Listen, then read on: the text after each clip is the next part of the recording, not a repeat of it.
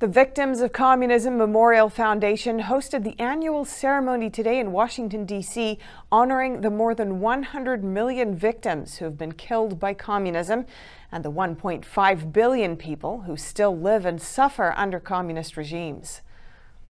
It was a rainy day in Washington, D.C., but dozens of senior diplomats from embassies around the world, including those of former communist countries such as Poland, Hungary, Czech Republic, still joined the event. They laid wreaths in front of the Victims of Communism Memorial, paying tribute to the over 100 million victims of communism around the world.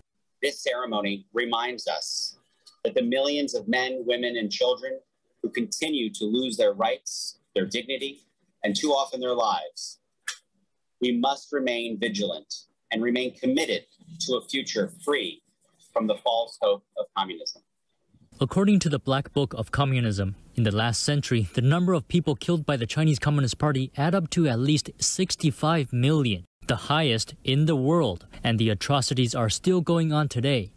From the 1989 Tiananmen Square massacre to forced organ harvesting to the current Uyghur genocide, the Chinese Communist Party has inflicted atrocity after atrocity upon its people, and in Hong Kong, on the mainland, and increasingly even abroad.